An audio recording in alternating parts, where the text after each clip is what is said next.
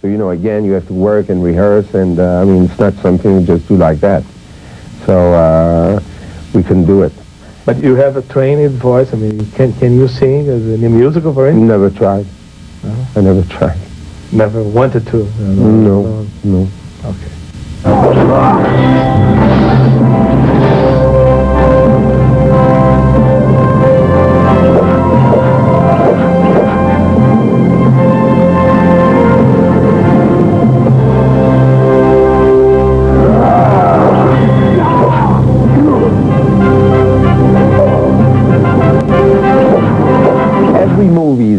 It's not because you have Dick Donner or Spielberg that it's not a risk. You never know what could happen. That's why the movie business is a kind of gamble. You don't know what's going to happen. You don't know if the movie's going to be successful. It's not a matter of name. It's a matter of script. And when I read Highlander, I thought it was a really good script. And then I saw Russell Mulcahy's video. Russell had made a movie called Razorback.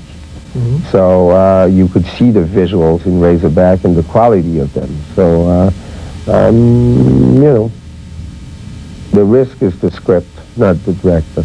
O filme tem duas versões, a americana e a europeia. Qual delas você prefere? They're exactly the same except for one scene. That's all. So, didn't they change the soundtrack and so on? No. Same soundtrack, yeah. They just cut one scene in the American version. With your girl? And with the little girl, which was an important scene because that explains Rachel, but they wanted to cut it. What do you want? You. You're Connor McLeod.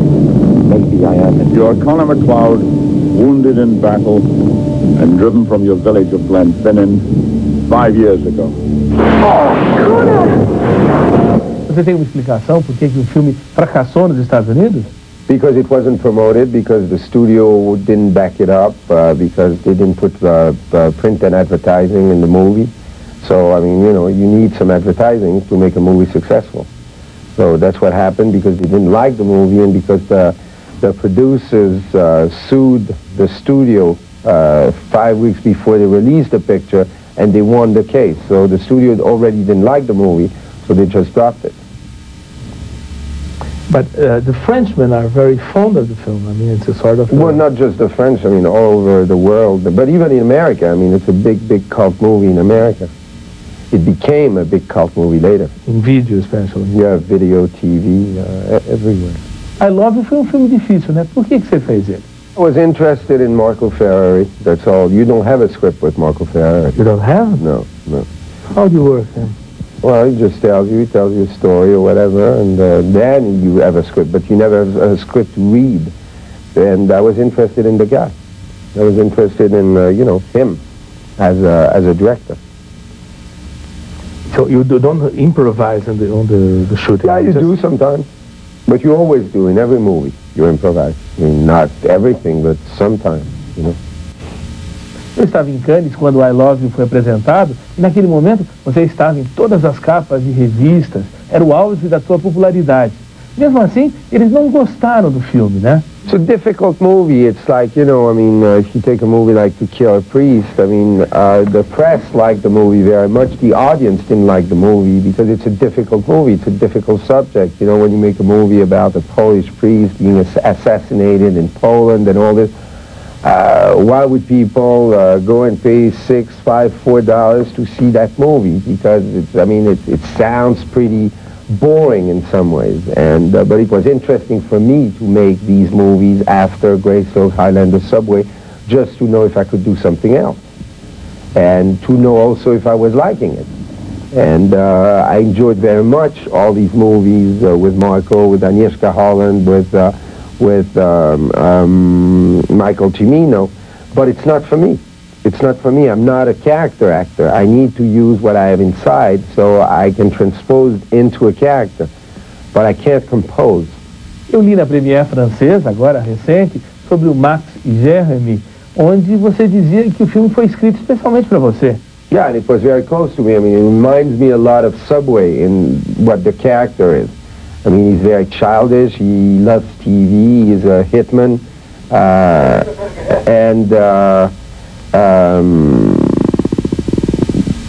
You know, he just moves around, he's very unconscious, he goes for it, he's very impulsive. So on that level, he's very much like Fred in Subway.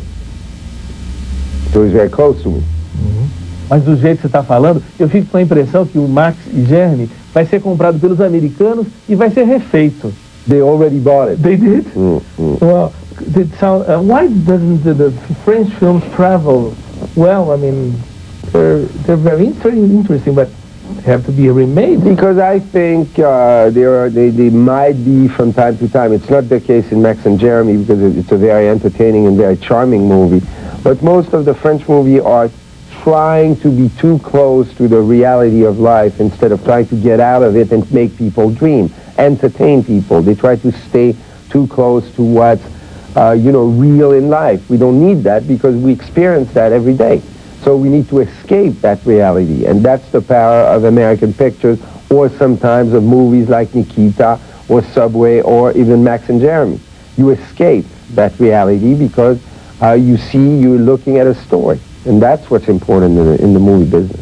E quando você vai ao cinema, que tipo de filme você escolhe? Action, adventures, thrillers, movies that makes me escape from life. You wouldn't go to see I Love You or To Kill a Priest? No, I don't think so. God. Keep up your guard!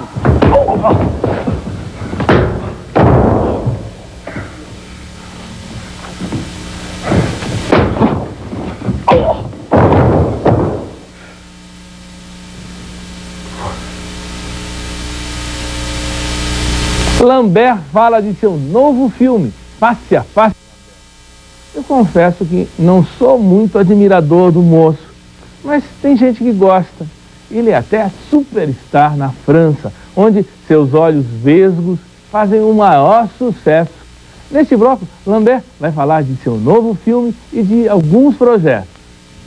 Na tua carreira tem um filme também que a gente ainda não assistiu, chamado The Priceless Beauty. Eu queria que você falasse um pouco sobre ele.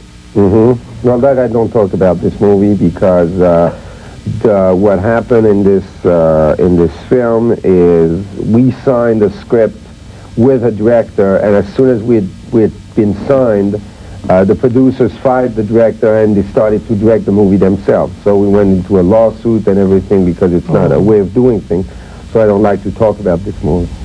I'm sorry, I just wanted to ask you about, you work with a Brazilian actress. Yeah. Claudia Ohana. I just want to know if you had She's very nice, we had a good time, but everybody was very miserable because we had signed with the director, you know? And when they fired the director, I was very upset because you don't do that. You give people a chance. You don't trap them. And what happened, they trapped us. I am Salvatore Giuliano. You are both in my debt.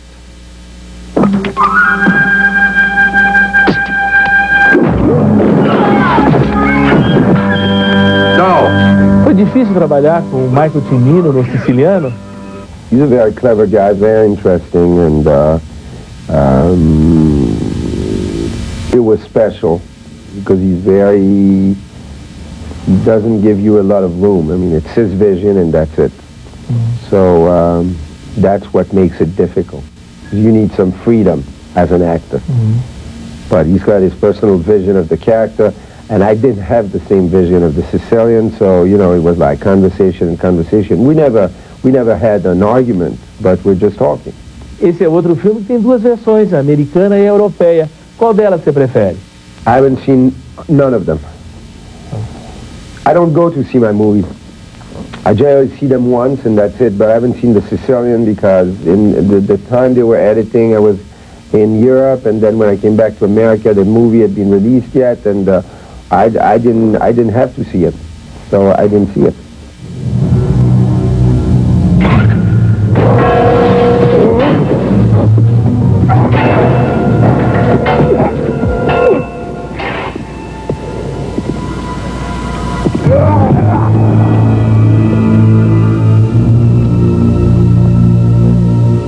Not bad.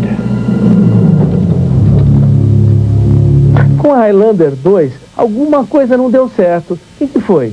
I think visually and on an action level, special effects, optical effects, the movie was great. I think story-wise was the problem, but that we knew about it. I didn't have script approval, so when the producers decided to shoot, I had to go. So we tried to fix whatever we could on the set, which is always a mistake and not possible anyway. So that was it. But we had fun, you know, with the action sequences and all that was happening in the movie, and that's all. That's all, and the movie was highly successful everywhere because people were waiting for, you know, the sequel. In some ways it was more successful than number one on a money level, but I think people were a little disappointed, but everybody was. Continuam a planejar terceiro Highlander, não? They're still planning, but I have script approval on the third one. And if it doesn't go back to number one, I'm not going to do it. I mean, number 3 is going to be the direct sequel to number 1. Means New York 7 years later with the same transitions between past and present, with the same romantic side of the story. And that's very important for me. So we'll see. It's not certain. It's they're writing it. They're writing it. Where are you going? I'm going to pick up the pizza. They're not delivering. Didn't you say the line was busy? It was, and then I got through. What's wrong? Nothing. Why are you backing up then? Face a Face com o Inimigo foi seu primeiro filme como produtor. Conta como foi a experiência. Well, it's just, you know, I read a script, then I optioned it, and then it started like that. I thought, well, if I bought the script, then I'm going to try to find some co-producers and some financing, and then try to make the movie. And that's what happened. Find a director, was involved in the rewrite, in the casting sessions, in location scoutings and things like that. And then one day we started the movie. Sounds so simple. Well, it was this one was very lucky. Yeah. How long did it take? 6 months. From the script to the shooting? Yeah. So it was very lucky. Você gostou da experiência de produzir? Yeah, well, you know, I was really involved with it before I started shooting. It's impossible to produce a movie and to act in it at the same time, because when you've been shooting for 15 hours a day, you don't want to go into a budget meeting or a script meeting or a set meeting or whatever. You want to go home, rehearse your lines, and get ready for the next day. So that's what I was doing. I was just going home, and that's why we needed some partners. People could handle the financing and be able to go into these meetings and talk about what was going on. That's all. It's apart from that, it's not possible. It's got to be a very polite conversation. I thought opening too quickly was a fatal mistake in chess. It is. Do you always open quickly? Are we talking about me or chess? You. It depends on the opponent. Você já tinha trabalhado com a sua esposa Diane Lane no outro filme, aquele que você não gosta de dizer nem o nome. Como é que foi trabalhar de novo com ela, agora em Face a Face com o Inimigo? It was fun. You know, she's an actress, I'm an actor. I'm looking at the character. I'm not looking at Diane. I'm looking at Kathy Shepard, the psychologist in the movie. I'm not looking at somebody I know. Because when you're acting, you're not yourself. You're somebody else. But you have an intimacy. You have some, even, that helps, doesn't it? I mean... No, not really. You create a distance. You create a distance. You're not, it's a new person that you're facing.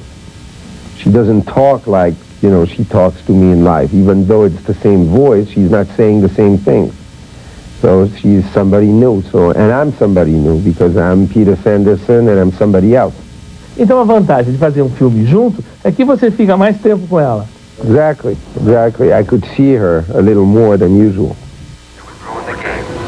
Not that you're playing very well. Using the map as a chessboard. No, I think he did a very good job. I think the movie is very suspenseful. I think it worked very well, and you know, I'm not just saying that to sell the movie, but I mean, we've made $60 million foreign, so there is a reason. I mean, people enjoy the movie tremendously all over Europe and Japan, and they were going back because What was interesting in the movie is that the whole movie is a game. So it's not just a screen and an audience. The audience is in the screen and participate with the actors to the game that's been playing on the screen. And that's what the audience was saying coming out of the theaters in Europe and in Japan. And we just opened in the States, so I don't know the figures yet. Ele tem filme novo de ação, né? Chamado Fortress. Fala pouquinho sobre ele. It's an action movie. It's a pure action movie set in a high-tech jail of the future, and from which you don't escape. So it's an escape movie. And there is a very romantic background story because I'm trying to get out of the place to save my wife and my future kid. O director was Stuart Gordon. Stuart Gordon. Yeah. Você acabou de rodar mais outro filme, né? Fala sobre Gunman. Well, that I haven't seen. I can't tell you anything about it. I just shot the movie. They finished the post-production in 10 days ago. And it's an action-adventure comedy set in the jungle of Colombia and Mexico. And It was shot in co-location? Yeah. In Yeah. Mexico and Colombia? Yeah. And it's with Mario Van Peebles as a co-star. And it was a lot of fun to do.